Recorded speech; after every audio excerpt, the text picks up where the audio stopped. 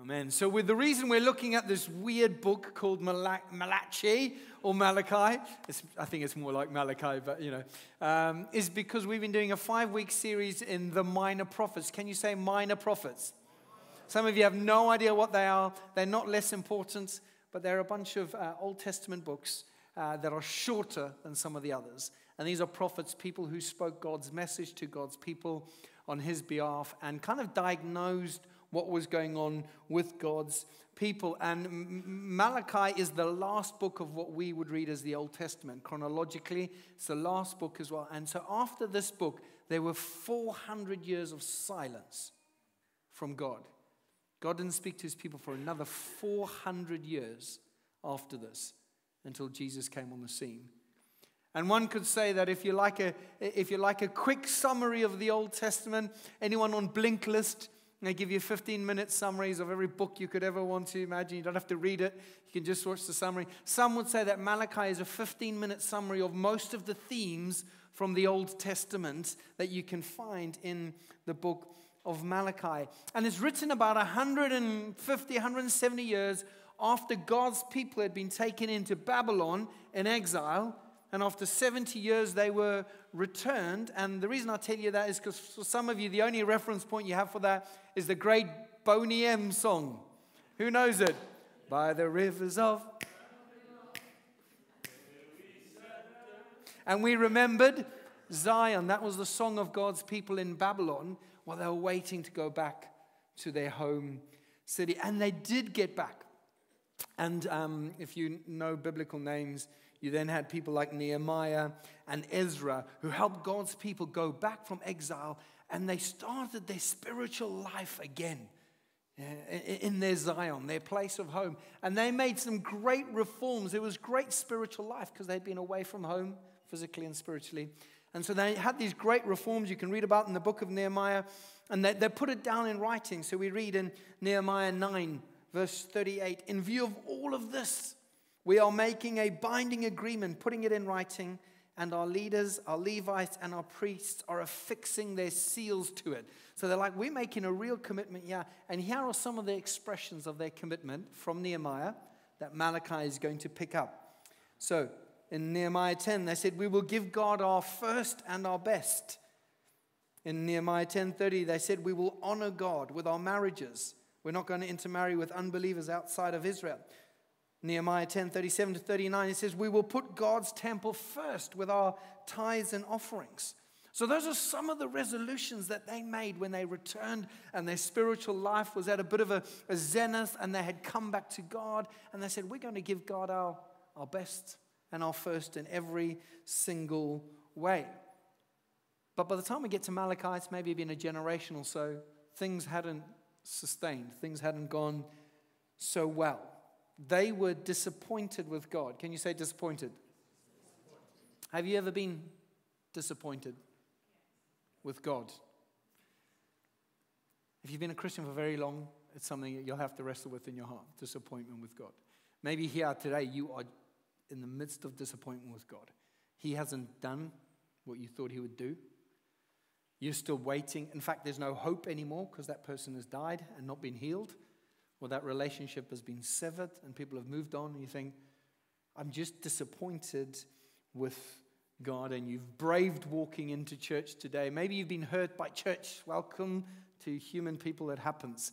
And maybe you've been disappointed with church. You think, I braved to walk in and no one spoke to me and everyone was very unfriendly. In fact, I got told off. We've all been there. And this is where Malachi picks up. God's people are very disappointed with him, deeply disappointed with him. In fact, the book of Malachi is 6 charges of God against his people. And their responses are, why? What? How? When? So God is saying, this is what's going on. And they say, no, it's not us, God. It's you.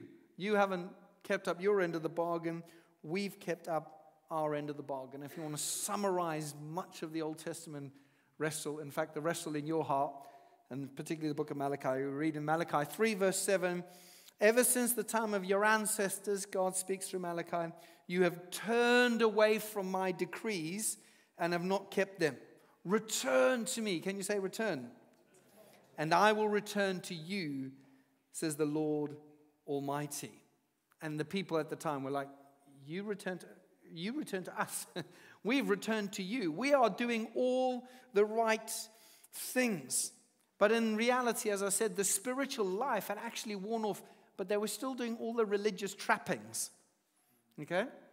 So they were still doing all the right things. They looked really spiritual. They went to church. They went to life group every week. They gave money very flamboyantly. Whatever it is that you think is a spiritual veneer, every conversation was like, if it's God's will.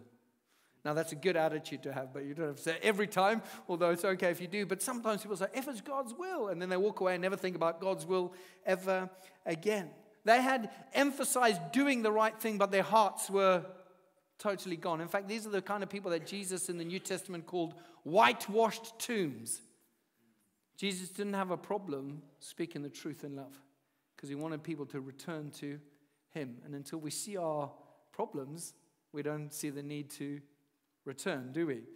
So rather than being deeply spiritual, they're actually just trying to manipulate God. Okay? So they were saying, we're doing all the right things, we're ticking all the right boxes, we're going to the temple, blah, blah, blah, and you're not holding up at least what we thought you would do, God. So they were deeply disappointed, and they were saying, God, we need to return to you. No. You need to return to us. And what God does, and what we're going to do through this letter, is God says to them, it's all makeup. It's all makeup. You look like you're being spiritual, but you're just putting on your makeup. In reality, he says, you're not God first, you're self first. Can you say self first? Self. And this is the first charge that God gives them. You are self first, not God first. Now, I just want to say a comment here. If you're not a follower of Jesus, what the Bible speaks to and the commands and the calls in the Bible are calls to people who have said Jesus is Lord. If you have never claimed to follow Jesus, no one's expecting you to live as if you have.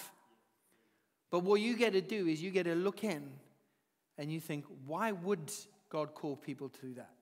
And why would people live like that? Oh, look at that. They give everything. There must be something behind this. So that's the call of the Bible. It's not saying that it's not wrong, but no one's asking you to live up to a standard because here's a little secret. You can't. That's why we're Christians, because we've realized we can't and we need God's help. So these are primarily written to the followers of God and the normal expectation for the followers of God, but it's an invitation to others to come in and join that as well. So he says you're self-first people, not God-first people. So remember Nehemiah chapter 10, where they said, we will give God our first and our best. Malachi chapter 1, we read this. God speaking to them through Malachi. And you say, what a burden. So they bring in all their temple offerings, the veneer of spirituality, but it's all makeup. But actually they're saying, what a burden. And you sniff at it contemptuously, doing all the right things, but contemptuously, says the Lord Almighty. When you bring injured, lame, or diseased animals and offer them as sacrifices, should I accept them from your hands, says the Lord? Cursed is the cheat who has an acceptable male in his flock and vows to give it, but then sacrifices a blemished animal to the Lord. For I am a great king, says the Lord Almighty, and my name is to be feared amongst the nations. What's going on here? Well, they were called to give their first and their best to God. For a myriad of reasons, because God's worthy of it, but actually those sacrifices pointed forward to Jesus, who was the first and best given by God. That's why they were to be without blemish. But instead of giving God their first and their best, they were giving God the leftovers. They were giving the injured and the lame and the diseased animals. It looked good because they would go to the temple carrying their animal to give it to the temple for the sacrifices. And it would be brushed well, groomed, all nice and smelly, perfume as you would these days. But underneath was brokenness and disease and lameness. It didn't actually cost them anything, but they called it sacrificial worship.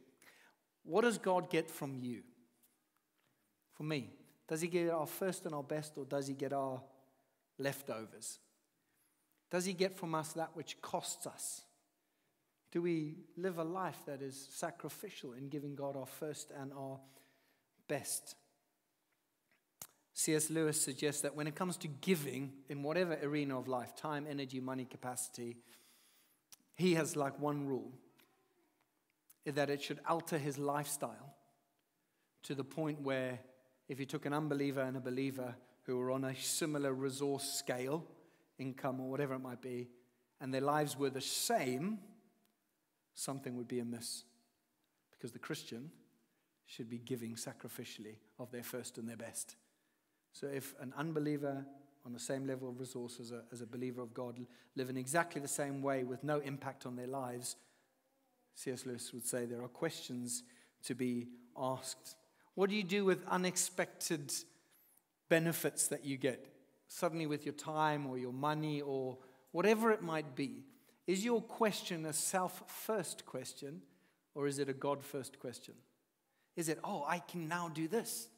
Now, the outcome might be the same. Or do you think, God, you've given me this, what shall I do with it? The main thing is the heart and the question.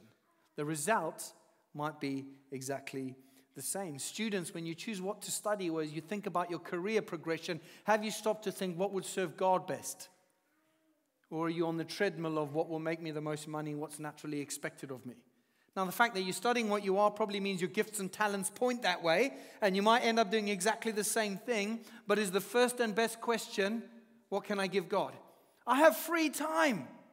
God, I want to give you my first and best. What will that look like for me? Maybe we're coming to retirement, and we are thinking that great Western phrase, me time. Actually, I want to down all responsibilities and I'm just going to holiday and enjoy some me time for the next however many years.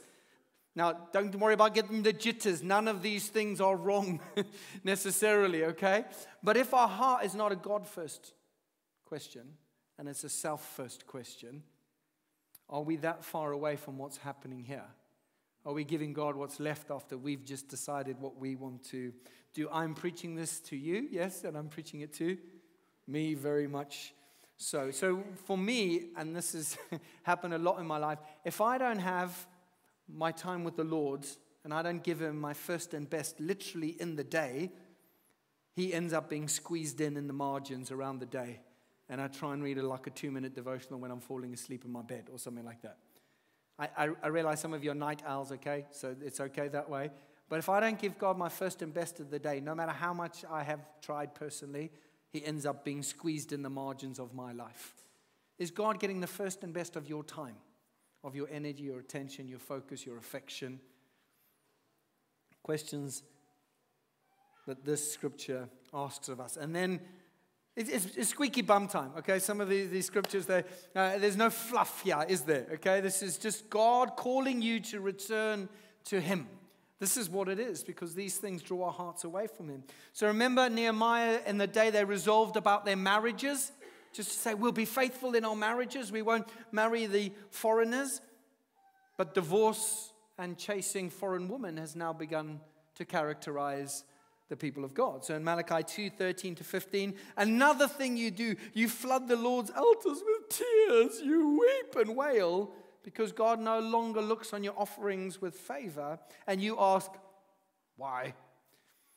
It is because the Lord is the witness between you and the wife of your youth. You have been unfaithful to her, though she is your partner, the wife of your marriage covenant. Has not the one God made you? You belong to him in body and spirit. And what does the one God seek? Godly offspring. So be on guard and do not be unfaithful to the wife of your youth. Much to say on this. This could be a whole series. But in short, what's happening is people have resolved to give God their best and to be faithful in their marriage covenant and not to pursue foreign women. Right? And here God's saying, you're wondering why your spiritual veneer isn't being fruitful when actually you're being unfaithful in many other ways. People were divorcing their wives because they like the attractive foreign women, or they were simply marrying foreign women because they were asking a self-first question, not a God-first question. In fact, most, if not all, and don't hear what I'm not saying. I'm not saying there's never reason for separation or divorce. That's not what I'm saying. Another sermon altogether. It's the challenge of preaching. You want to answer every question that's popping up in your hearts and minds now. That's for another time. But for now, he's saying here, actually, you're thinking about yourself. What's going to attract me most? What's going to complete me more? What's going to satisfy me more? Who's going to meet my needs? Who will complete me, rather than saying God first. Marriage is not about me. Marriage is about God. God's faithfulness to us, God's perseverance to us, God's kindness to us, God's forgiving us. You've got to fall in love with marriage if you want to have a fruitful marriage. You've got to fall in love with what marriage is. It's a proclamation of the gospel of how good and faithful and kind and patient and persevering God is. It's not simply about me and my needs and what I get. Another thing here, what does God want in marriage? Godly offspring. One of the prime purposes of marriage is to have children who are raised as disciples of Jesus, who proclaim God's glory to the world. Lots of things I would like to preach on, and what I don't mean doesn't mean you all have to have children. There are many God-honoring reasons to not have children. Some of you long to have children and you cannot. But what I am saying is, we live in a time where people say, should I get a dog or have a child? As if it's an accessory in our lives. The more self-centered a community gets, the less children they have. Surprise, surprise, children are inconvenient. I love you guys, my children. Children are costly, are they not? If your reason for not having children is a self-first reason, there are questions to be asked. Marriages tend to generally fail because people are self-first people. So I come from a line of broken marriages, my wife's family as well, and there are many other reasons that are out of one's control. And marriage can be beautiful and God-glorifying when it's wonderful. When there's, have you met those couples? They just seem to click. Their interests are the same. They love each other incessantly. And they just they really are soulmates. Have you met some of them? God bless you if that's you. Abundantly. Have you, or are you in a marriage that at times takes selfless love, perseverance, relentless forgiveness, is filled with misunderstanding and conflict? You can glorify God in such a marriage as that. Now listen, so the pastor in me wants to preach a whole bunch of other stuff, okay? Take counsel and wisdom if you're in an unhealthy marriage. There might be a reason for separation or other things, okay? I'm not speaking directly to that. But what I am saying is most marriage is less fruitful and disintegrates because of self-firstness rather than God-firstness. So God says to them, you're self-first, not God-first people. J.D. Greer says this. He says, our offerings towards God ought to make a statement to the nations, other people, about God's worth to us. People should say, wow, you honor God that much that you should make that kind of sacrifice. Who is this God, and why do you feel this way about him? Historians would say one of the reasons Christianity exploded in the early days was because when there were plagues and sicknesses, Christians made the sacrifice of their lives to go in and care for people when no one else would. Something about the sacrifice of Christians should cause the world to look in and wonder, and why the heck do you do that? So a little example for us, family, is it's Sunday activities. I love my sports. I play hockey. I'm in pain today from it yesterday. The guy said, why don't you bring your son to hockey every week? Guess what day hockey is? Guess what day most kids' sports is? Sunday. Teams. And so we have to have this discussion with our kids. Well, it's the same time as church. Now, one day we might have 5 services a day at multiple times and can do both. Hallelujah.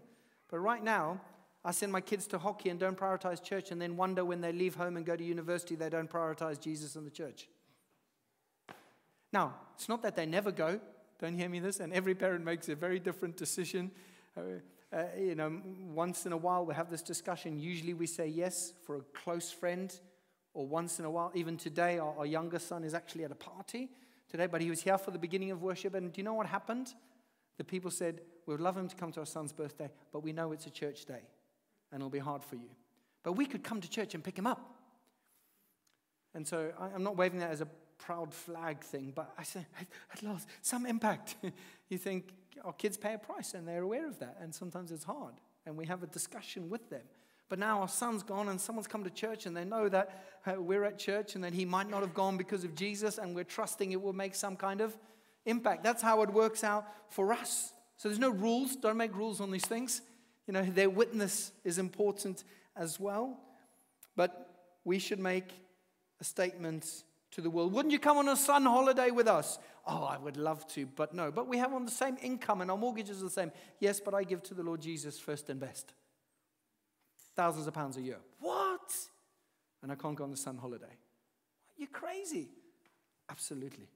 Crazily in love with Jesus and what he's done for me. This is an invitation for us to come into this fullness of love. Why do billions of people put God first when it costs them their lives? Why do billions of people, why is the church in Iran under persecution growing faster than anywhere else? Why is the church in China under persecution flourishing almost at the same rates, if not more? Because many people over the years, even though Christians have wrestled with putting makeup on, the church has got it wrong, they have wrestled their hearts to put God first and have found he is the most satisfying, he is the most faithful, he is the most comforting, he is the most healing one you could ever put your trust in. And he is the only one whose hope goes beyond the grave. My son came home the other day and he said to me, he said to my wife actually, how can we trust the Bible? It's just like any other religious book. He's like, okay, great question, son. Where do we go with this? And I said to him, son, first and foremost, there is faith. But I can tell you, I've met the Jesus of the Bible. And the Bible tells me about him, and I've met him, and it's absolutely true. Because I've met him. And then, son, yes, the Bible lives up to any other historical history book you can have. By whatever you rate your history book's reliability, the Bible knocks the socks off them. You can go look for it for yourself, even from non-Christian scholars. There are lots of reasons to believe the Bible beyond faith, or before faith. But we know it because we've met the person who's written it, and we say the two are the same. So God says you're a self first, not a God first people, and he keeps going. Are you comfortable? Smile. It's okay. He keeps going, and he says you're a self-dependent, not God-trusting people. Can you say self-dependent? He pulls no punches here because God's not trying to point out fault. He's trying to wrestle their hearts to truly come back to him. And say, don't do this makeup worship. Let's talk about the heart and what's really going on inside. And now we're going to address our direct resource, which is money. Can you say money? All right. It only gets more uncomfortable, okay? Money. What we do with it, what we do with money, more than anything else in your life, will demonstrate your self-dependence or your God dependence. Malachi chapter 3, verse 8 to 10. God says to them, will a mere mortal rob God? Remember in Nehemiah that said, we're going to give to the temple our tithe. I'll explain that in a moment. Will a mere mortal rob God? Yet you rob me. But you ask, how we're robbing you, God? In tithes and offerings, you're under a curse, your whole nation, because you are robbing me. Bring the whole tithe into the storehouse, that there may be food in my house. Test me in this, God. You don't hear that anywhere else. Says the Lord Almighty, and see if I will not throw open the floodgates of heaven and pour out so much blessing that there will not be room enough to store it. So one preacher puts it, this is one of the clearest explanations in Scripture of how God feels about what Christians call the tithe. The first 10% of all that God gives you, you give back to him. Clearly, God doesn't ask for it because he needs it. He has the storehouses of heaven and actually wants to use those to meet your needs, but he commands us to give it away as declaring our trust in him. Tithing is one of the single best indicators of whether we really trust God and whether we really are surrendering to him. Now, I'm not talking about money because we have a church problem with money. By God's grace, things are well. I'm talking about money because Jesus talks about it more than anything else, and I preach the Bible, and actually it's the thing that wars for your God firstness of your heart more than anything else. In fact, Jesus compared it to a God with him. He said you cannot serve both God and money. And clearly God takes it seriously. He says to them, you are robbing me, and you can be under a curse as a result. And now this curse, in my experience, is simply usually this. If I hold on to money, it's because I think it can take me somewhere I want to go, and I become self-determining and self-deciding, and I go down this route that I think is going to satisfy me, but it only leads to trouble. And life begins to be chaotic all the time. Things always go wrong. And I wonder why. And when I read this, I think it's because has God got my heart, particularly on this issue of money. Now listen, we all tithe to something. Whether you've never given a penny to anything, you all tithe to something with your money.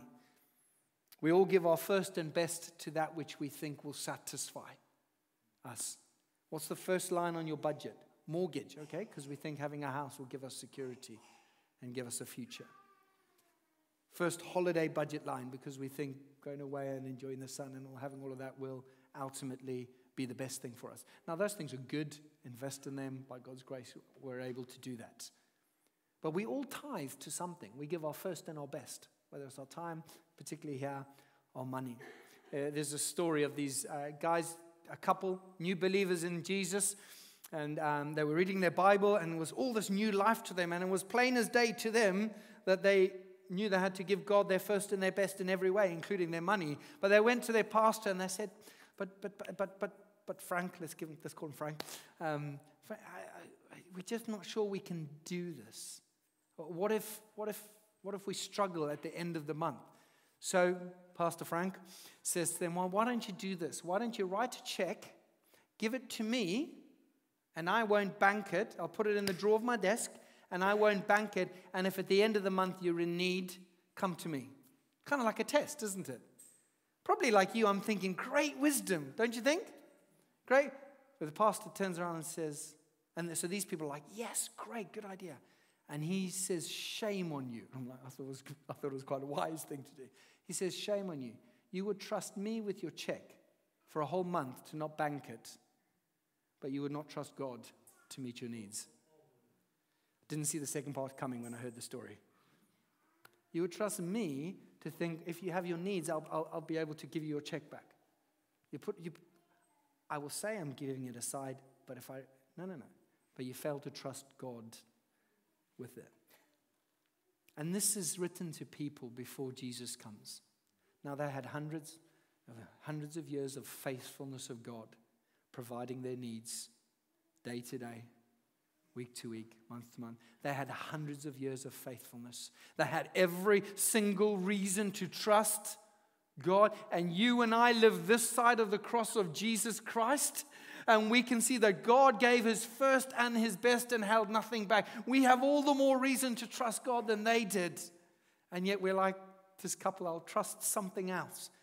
Believe me, I've relooked at my budget with the year coming ahead, and guess what's the first thing I thought might need to change? My tithe.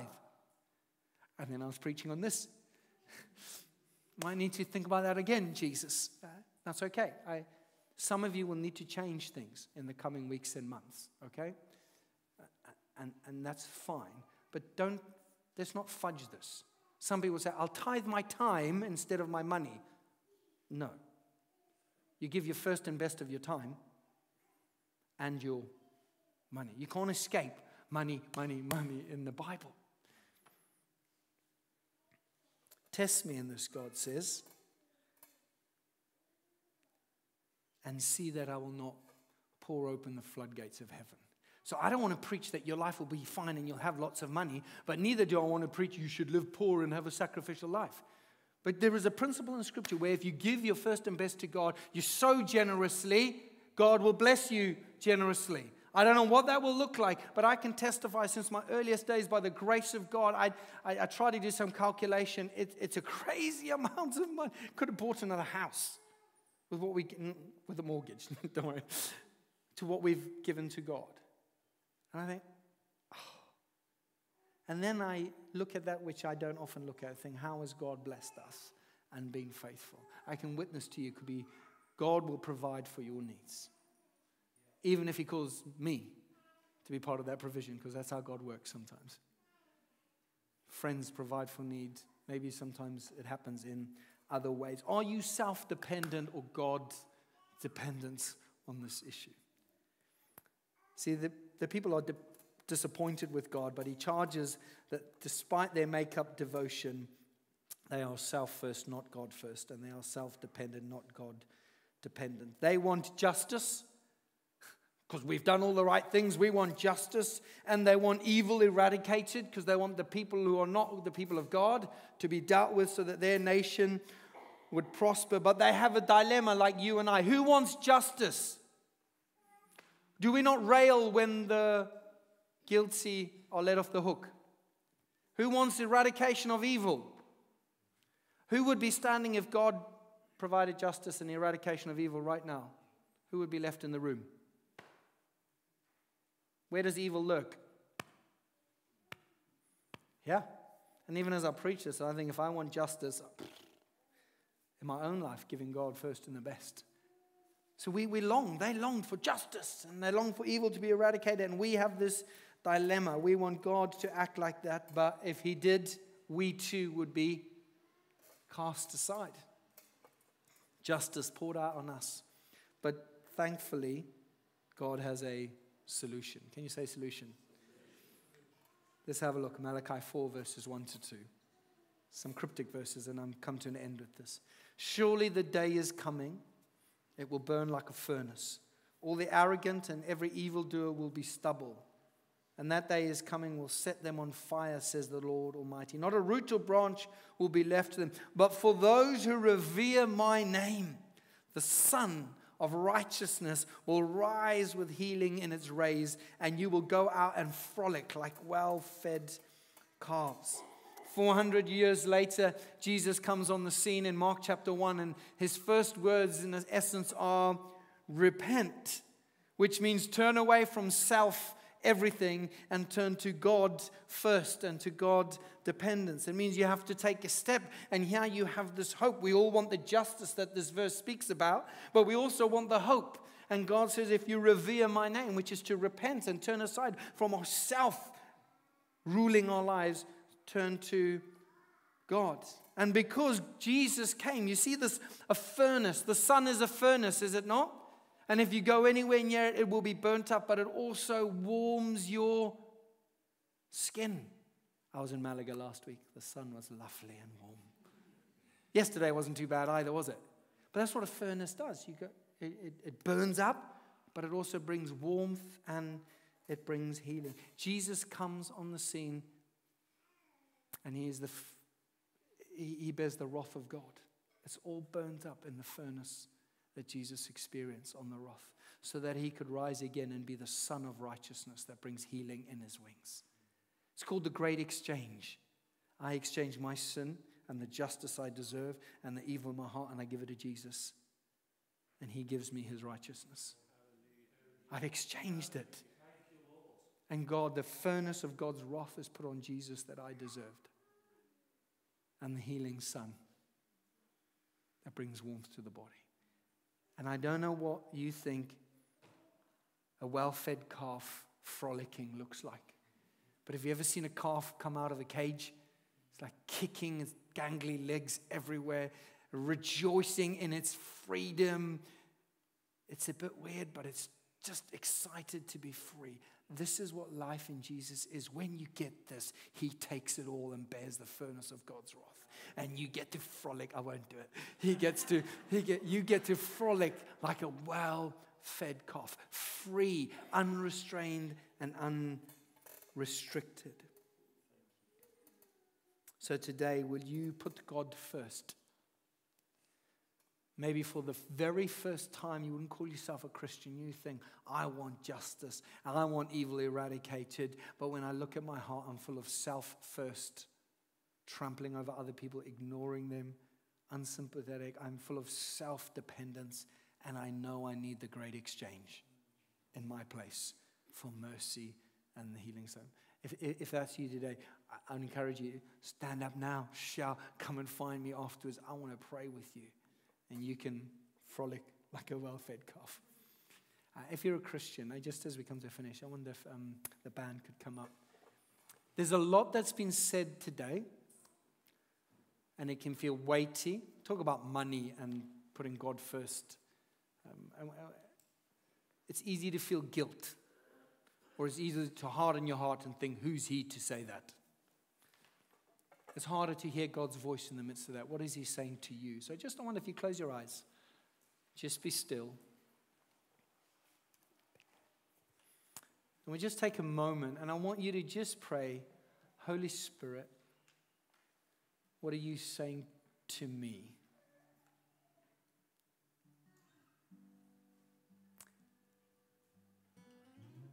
What do you want me to do? Where do I need to repent?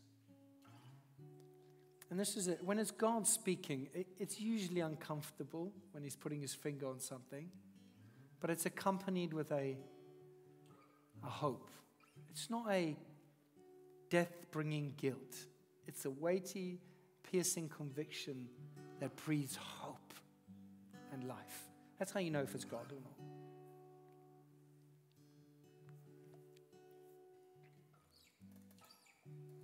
How can you put God first? With your time, with your money, with your relationships, with your future.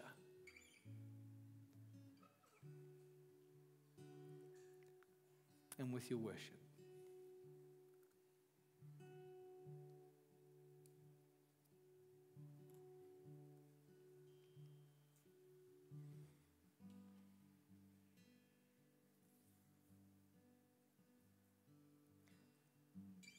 And this is what I'd like you to do. If you know the person next to you, just for a minute, check in if they're okay with that. I want you to just pray for them. And they'll be praying for you at the same time. You don't have to say it out loud. But I want you to pray that they would have the courage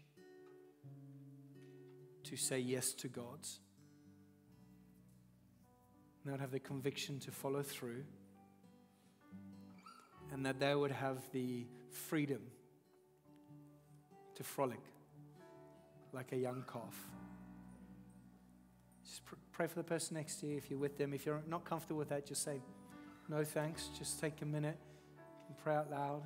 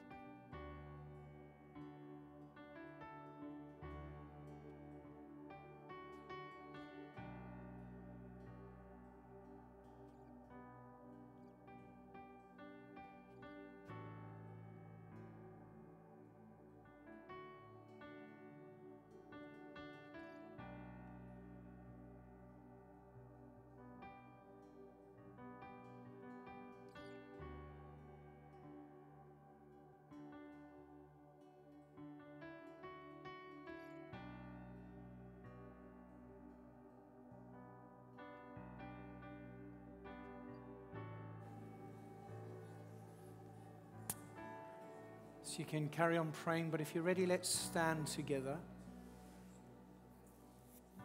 There's no rush. Take your time. God's speaking. Just when you're ready, let's stand. Feel free.